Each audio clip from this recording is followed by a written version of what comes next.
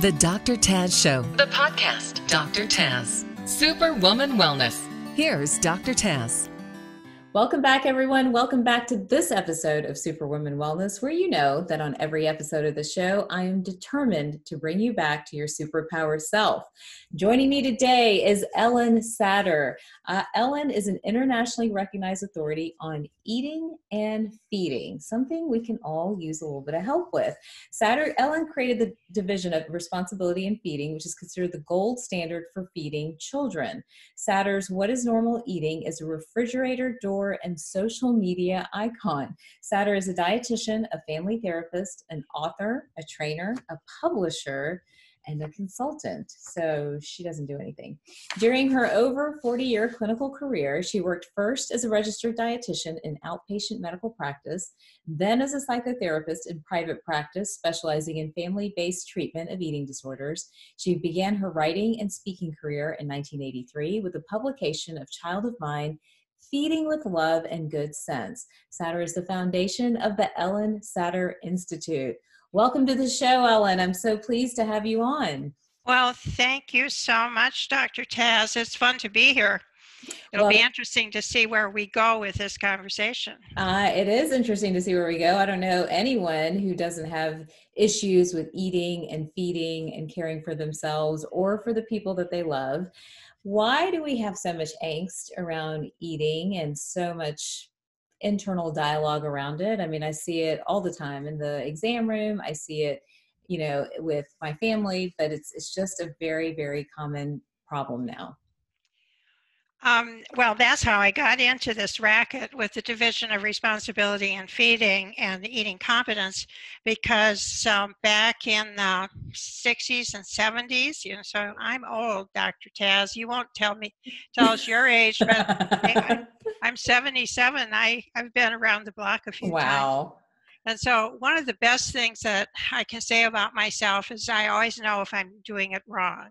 And I'm always willing to go back to the drawing board and work out something different. So When I got started as a registered dietitian in an outpatient medical setting, I began to realize that I was teaching people my nifty diets and I was making them miserable because they would come in enjoying eating and cooking and having food and eating be such a joyful and positive part of their lives. And I teach them my diets. I tell them to lose weight or cut down on their cholesterol or follow a diabetic diet or don't eat so much salt. And a few weeks later, they'd come back and they were miserable. Yeah.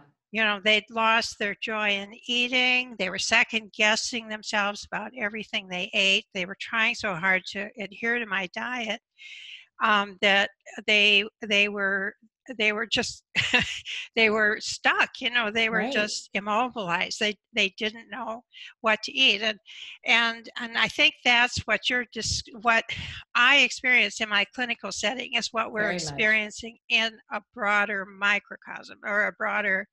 The whole world is like this now, and there's so many do's and don'ts. It's all about good food, bad food, right? And over the years, and I can give you the bits and pieces, the segues, if we feel like it's helpful or important, but I've discovered that positive eating has more to do with eating attitudes and behaviors than it does with what we do and don't eat, with good and bad food, with right and wrong food. That getting ourselves to eat certain amounts and types of food is just plain wrecking things for us. Whoa, you just blew up like every meal plan, every diet plan, all this energy and effort that we put into our macros and our micros and our meal delivery services. And so, it's all about getting fed. And if, the macros and micros and meal delivery services and understanding about food composition, all that helps us to get fed. And if we enjoy what we're eating, then it's all to the good. Eating competence is all about, I'll rewind in a minute and tell you what eating competence is. But eating competence is all about feeding yourself faithfully and giving yourself permission to eat. So it's a matter of reassuring yourself that you are going to be fed. That when you get up in the morning, you have an idea for your day when you're going to get to eat. And I know you have busy days, but it's a matter of sort of outlining for yourself, when and where will I eat in the morning? When and where will I break up my day somewhere in the middle and have something to eat? When and where am I going to eat in the evening before I go to bed? So that is really just critical. If we have to reassure ourselves that we're going to be fed. And then once you decide what you're going to eat, it's a matter of really thinking about what you enjoy, what is rewarding for you. If you're going to put the effort into having a meal, the juice has to be worth the squeeze. Right. So, and sitting down at the meal, giving yourself permission, paying attention when you eat. So going back to these clinical days, and so I started asking myself, okay, they were better off before they ever saw me. So what were they doing when they came into my office? And I began to wonder about that, and I would pay attention. What were they doing? Well, they were having meals. They had food mastery. They knew about food. They knew how to get food. They were cooking. They were enjoying meals with their friends, and they felt good about it. It was very positive attitudes about eating, and they were trusting themselves to eat as much as they were hungry for.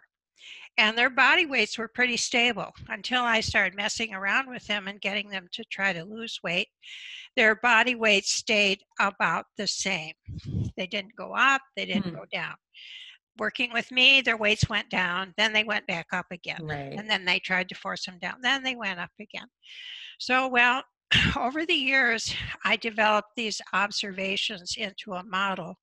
And as time went on, I even had a name for it. It was called the Satter Eating Competence Model. Okay. And I really systematized it by creating a test, which I called the Satter Eating Competence Test. Love the originality there.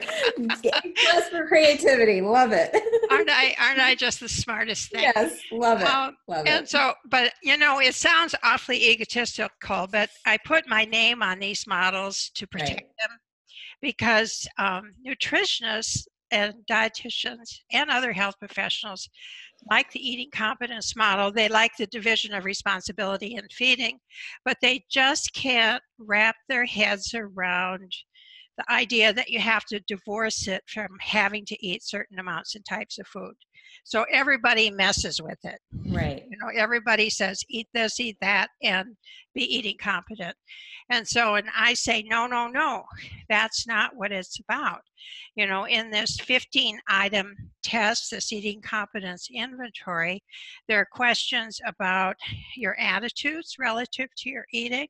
Part of eating competence is having regular meals and snacks, having meals and snacks at more or less predictable times that work for you. And then we have attitude. That's the second question.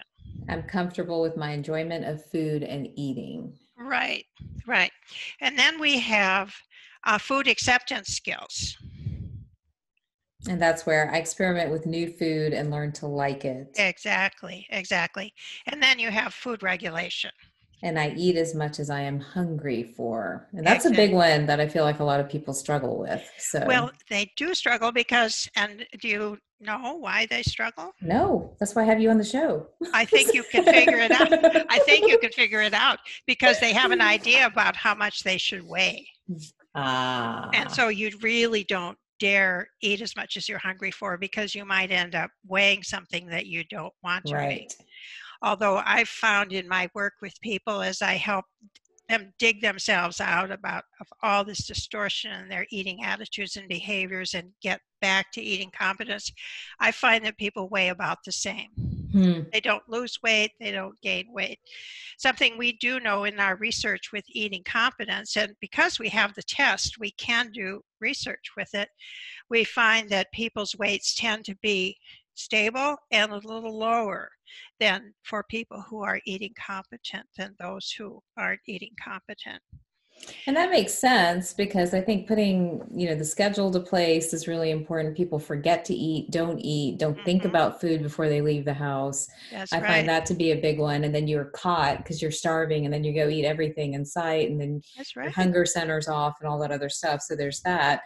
But I think, how do you reconcile being eating competent where you establish structure, try to enjoy the experience of eating, which is what the Europeans, I feel like, do such a great job with. You're trying new foods, but you may still be devoid of nutrients or eating something that maybe the body itself does not tolerate. How do we reconcile those concepts? Well, let's go back. Let's revert to talking about children because this concept is a little easier to understand with children.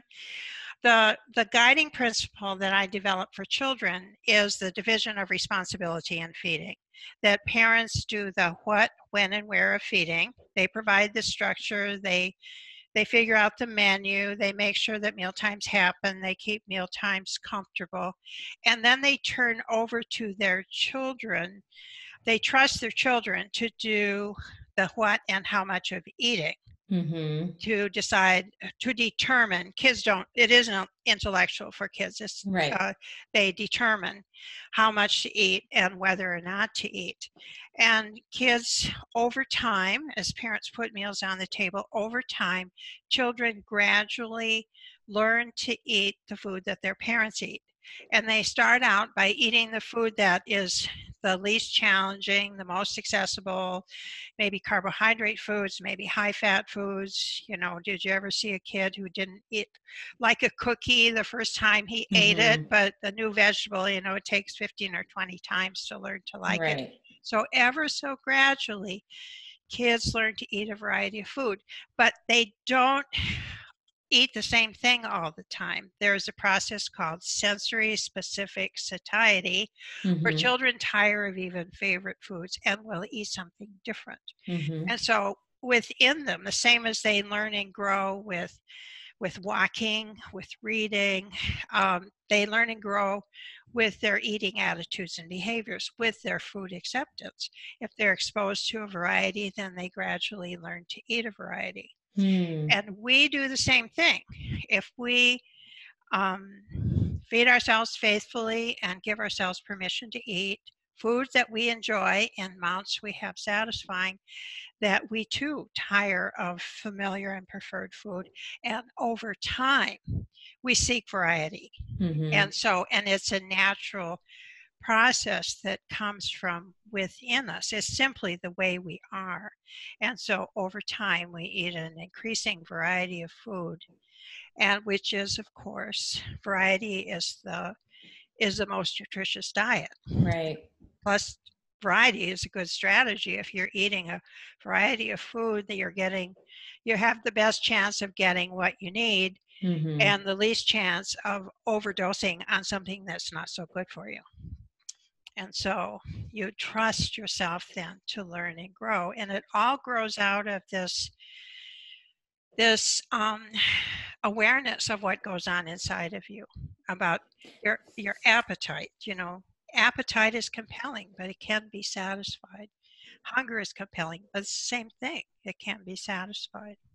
How do you though, so it sounds like to be eating competent and to teach our children as well the same skills so that they go into adulthood properly.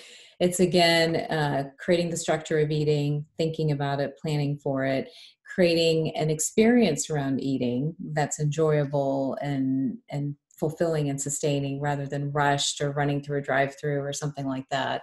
And then introducing a variety of foods. Now life gets in the way and people are rushing and running around no matter what role they're playing. How do we maintain eating competence in this incredibly busy, overscheduled life? What's your recommendation? Because what you're saying is clearly it's the experience, and we've seen these studies before where a hamburger eaten on the run on the way to catch a plane is metabolized differently than a hamburger where you're sitting outside on the beach with your family and enjoying it and savoring every bite. They're metabolized completely differently in the body. So how in the reality of day-to-day life, how does one reconcile some of this? Are there some very easy practical steps that you would give a busy mom or a busy executive, who feels like they don't have control over eating for themselves and feels like they also don't have control over eating for their family? Well, the first thing you have to do is get over this idea that you have to have a healthy home-cooked meal. It's about structure. So structure is the most important. It's structure. Wow. And so you begin to build the meal habit.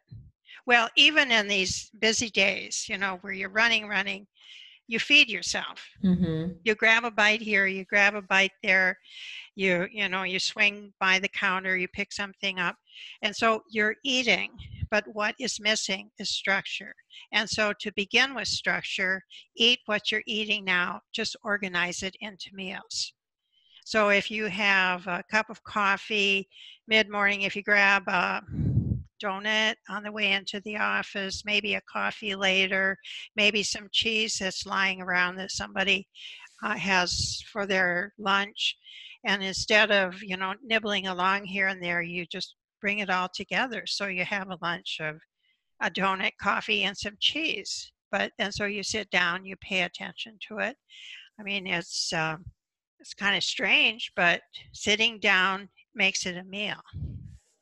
So the structure and the experience almost comes first. And then absolutely. And then the food quality right. and the food piece right. of it. And is that enough for people if they create the structure and they create the experience? Do you find that people typically eat less and enjoy what they're eating, or their metabolism is different? What do you find? Well, our studies show that people who are competent with eating, who score high on the ECSI, the Eating Competence Inventory, do better medically. They do better. They have better lab tests. Their blood lipids and their blood pressures are better. Their weights are the same or lower. They even do better socially and emotionally, and they do better nutritionally. They have a higher quality diet, which means they sort of live up to the standards of the dietary guidelines, and they also have a nutritionally adequate diet. So it's a matter that you start with structure. Yeah. And you start with giving yourself permission to eat, and you let it take you where you need to go in terms of health and dietary quality. Wow, guys, for all of you busy super women rushing around and supermen that might be listening to the show, this is a game changer for us, right? Because we're so used to intellectualizing our food and trying to be perfect with it, or trying to provide the right type of food for ourselves or for our family. And I brought Ellyn on the show, but she just disrupted that whole thought. So here's hoping. No, a very important point, but we may not be eating competent. We might be eating and trying to eat healthfully, but may not be eating competently. So that's a novel way to think.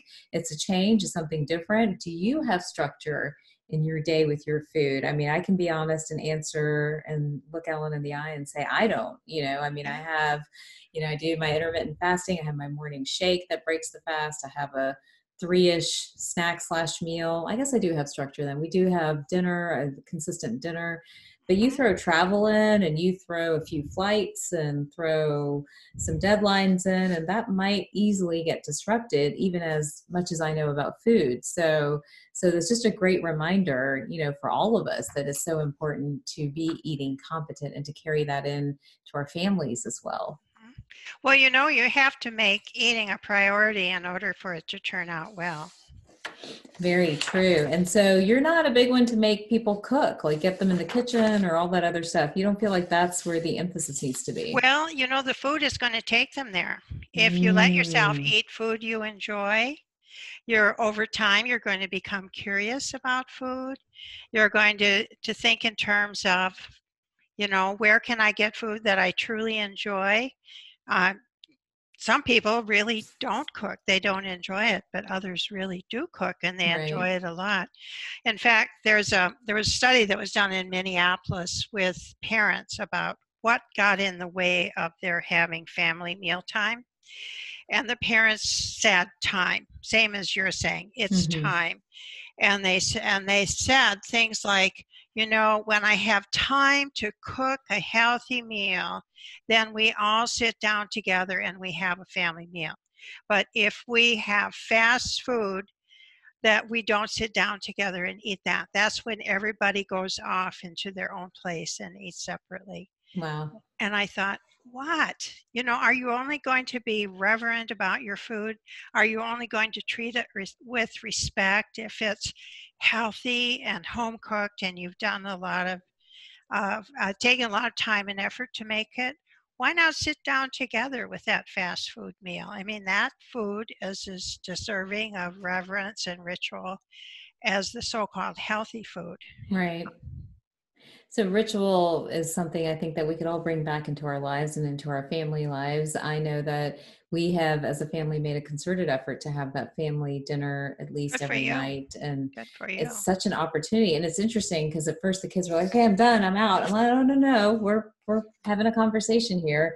And so it's just important to stick to some of these rituals within a family. I think it really changes the dynamic of the family, and it really changes the experience of everybody's day. So that's something that our family has worked really, really hard on.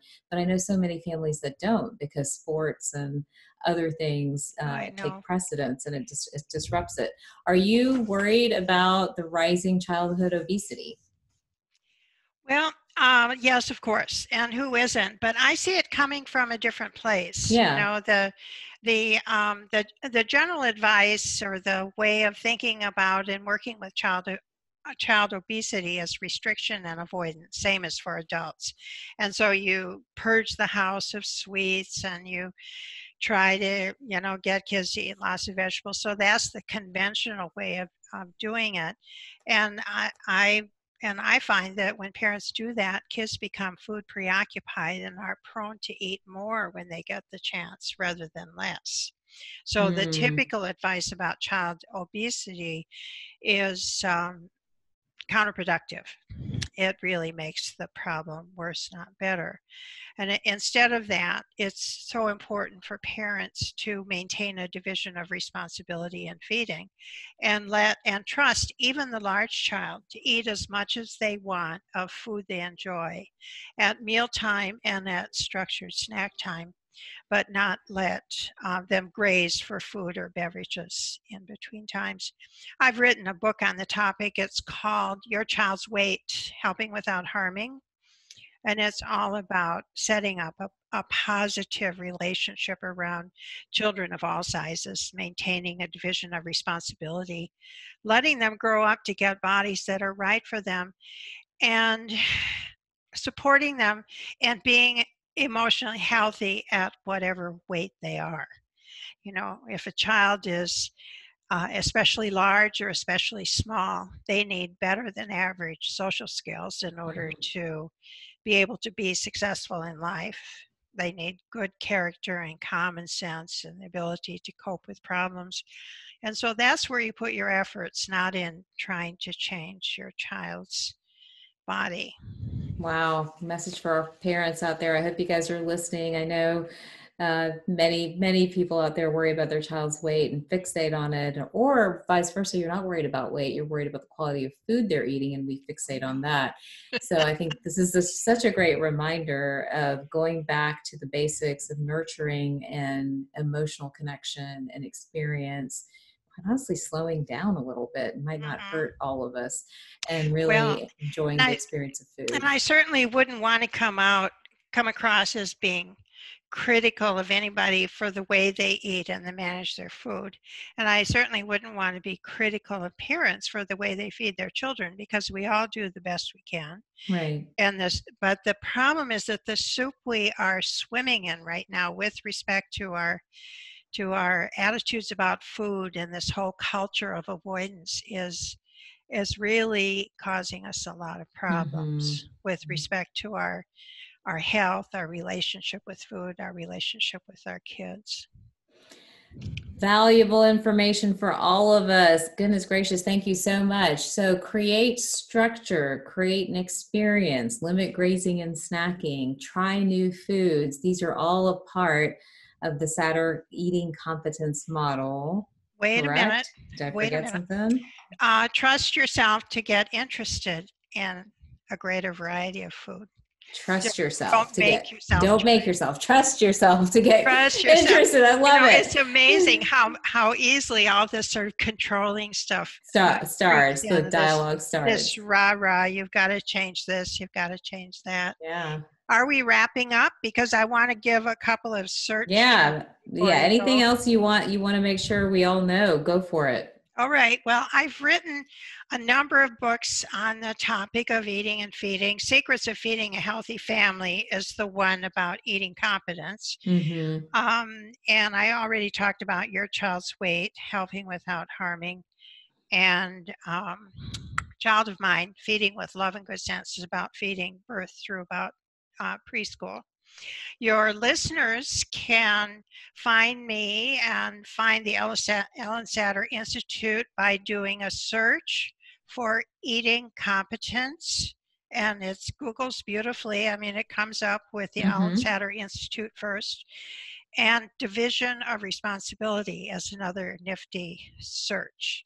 Perfect. And so they'll be able to find their way to me, my colleagues at the Ellyn Satter Institute. We have a faculty of about 13 people who work with eating competence and feeding dynamics. So if people are looking for help in that area, they can find their way to us. And I think we have something that could be helpful for them. It's the Ellyn Satter Institute for everybody listening today. Google is the best way to find you. Go to the Ellyn Satter Institute. Do you have a website URL that you want to direct everyone to? It's www.ellensatterinstitute.org. Okay. And it's Ellyn with a Y. Ellyn with a Y. I think the other searches just as well. Okay, fantastic. Wonderful information, really shifting the paradigm for us, changing the way we think when we talk health and wellness and trying to be your superpowered self. Thank you so much for joining this episode of Superwoman Wellness. And for everybody else, remember that the show is now on Spotify as well. So please rate and review it and share it with your friends. I will see you guys all next time.